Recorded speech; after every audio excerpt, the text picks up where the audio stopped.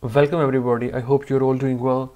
So Checkra1n for Windows version has been released finally. Basically it is a third-party software, but it works very well. First of all, go to this website and you will see iRemovalPro 5.0. When you download iRemovalPro 5.0, inside you will get iRemovalRa1n. But first of all, you will need to install iTunes. Open your favorite search engine and type iTunes right here. Scroll down and you will see download and use iTunes for Windows. Just open this link, scroll down and download iTunes from these links for Windows 8 and for Windows 10.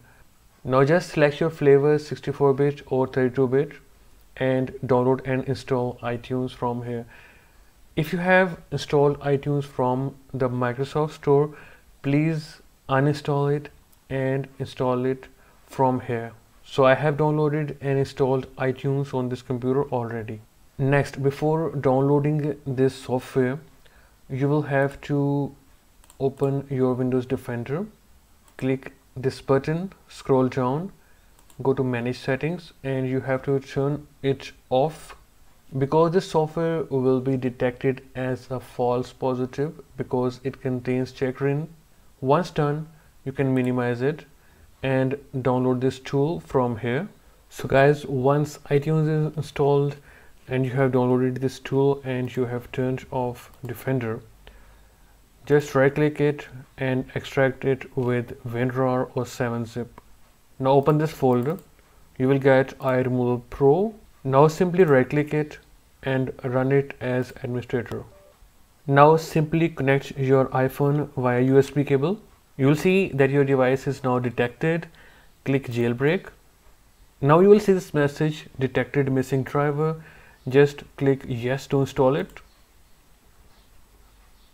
Now when these drivers are installed, you will be prompted to restart your computer. Now restart your computer. Now when you are back after a restart, now again open Windows Defender, click this button, scroll down, open Manage Settings, scroll down, and you have to whitelist the iRemovalRa1n or the Checkra1n Jailbreak so that you can run it without having to turn off real-time protection. Go to exclusions, click add or remove exclusions, click add an exclusion folder. Now simply select the folder where the tool is located, click select folder, and it will be added here. Now you can close out of it. Open the tool again, right click, run as administrator. Now connect your iPhone via USB and it will be shown here. Click jailbreak and you can check out that my iPhone is detected in normal mode, iPhone 7 on 14.8. Go to options, click allow untested versions. Now if you are on iPhone 8 or 10, you have to skip A11 BPR check from here. If you have problems with jailbreaking, you can click fix driver right here. Click back, start, next. The device will enter recovery mode. Now click start and put your device in DFU mode by following these instructions. Now the jailbreak is working. Now your device will boot. And finally, all done. If you see this error message, you can ignore it. Click OK. Now simply click done. Now after everything is done, you can check out that my iPhone has this Checkra1n loader. Let me open it. Now I can install Cydia from here. Simply click install Cydia. Downloading base system, installing Cydia. And you can check out that Cydia is on my home screen.